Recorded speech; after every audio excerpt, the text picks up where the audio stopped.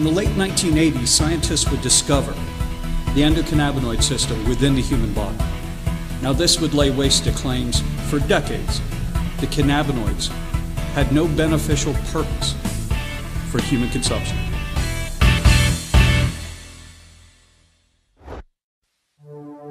Obesity, particularly abdominal obesity and the associated cardiometabolic complications, are critical areas of investigation. The endocannabinoid system helps to regulate the central control of energy balance and peripheral metabolic processes, both of which may contribute to cardiometabolic risk factors.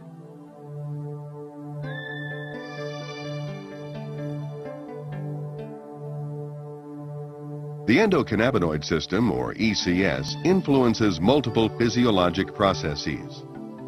This intricate system modulates energy intake, as well as nutrient transport, metabolism, and storage. The ECS regulates these processes through endogenous ligands, such as anandamide and 2-arachidonyl glycerol, and the CB1 receptor. CB1 receptors are located in the brain, digestive tract, muscle, and adipose tissue.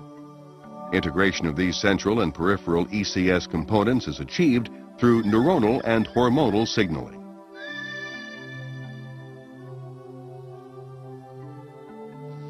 Within the brain, CB1 receptors are among the most abundant G-protein coupled receptors. However, in contrast to classical signaling, where information travels from pre- to post-synaptic neurons, the ECS uses retrograde signaling. The information travels from post- to presynaptic neuron. Let's take a closer look at this mechanism using a glutamatergic neuron model.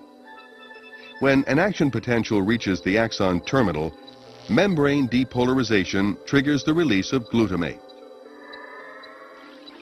Glutamate binds to postsynaptic glutamate receptors, inducing calcium channels to open.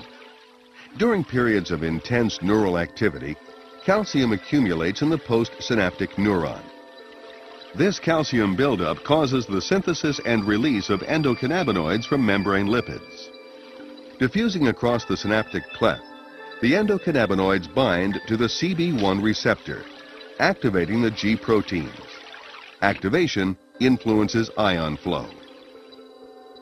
The result, suppression of presynaptic neurotransmitter release. Endocannabinoids are subsequently taken back into the cell and enzymatically degraded. In addition to acting as neural messengers, endocannabinoids mediate paracrine and autocrine signaling in adipocytes, hepatocytes, and other cells.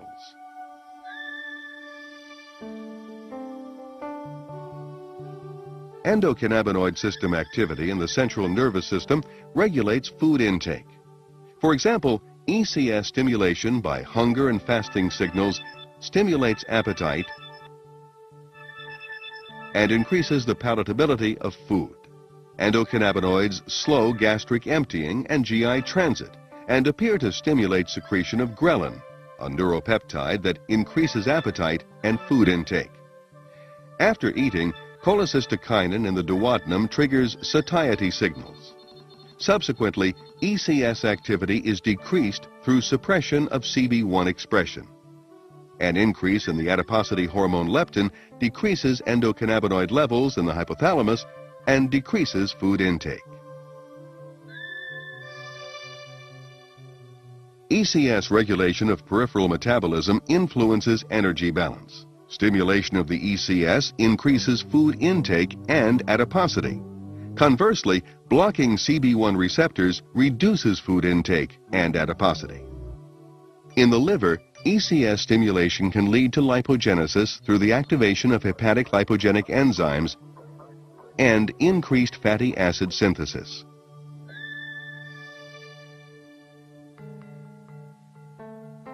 Chronic stimulation of the ECS is associated with dyslipidemia.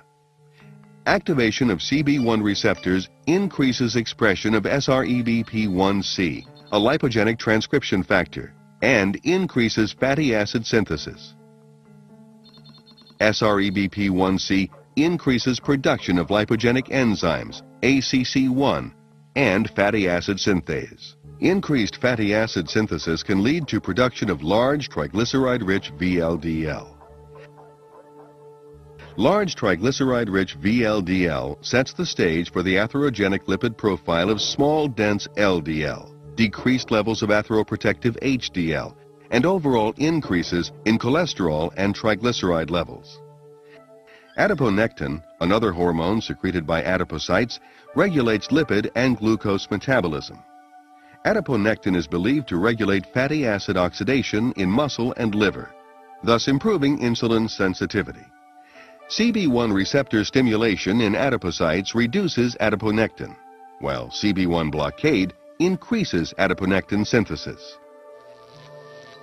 Metabolic dysregulation leads to a constellation of symptoms including abdominal obesity, atherogenic dyslipidemia, hypertension, insulin resistance, prothrombotic state, and pro-inflammatory state. As basic and clinical research progresses, we will continue to increase our understanding of the central and peripheral endocannabinoid system and its role in the regulation of metabolic function.